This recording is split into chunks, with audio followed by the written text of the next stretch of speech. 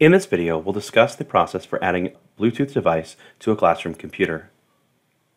To get started, go ahead and select the arrow icon on the bottom and then find the Bluetooth Devices button. Click this and press the Add Bluetooth Device. Then select the Add a Bluetooth or other device, and then Bluetooth, and then put your device into pairing mode.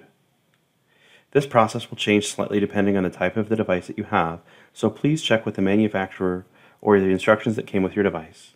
Once you see your device appear in the list, go ahead and click on it. You should be automatically connected. Some devices may have a simple process to identify that you're connecting the right device. You can now use this device when connecting to a WebEx or Zoom meeting. When starting a meeting, make sure under Settings that the microphone is selected to your device and that the speaker is connected to either the device that you connected or the room speakers, depending on how you'd like this audio from your remote students to be played. Keep in mind at the end of your class you will restart the computer. This will reset all of the settings on the machine and your computer will forget how to connect to your device.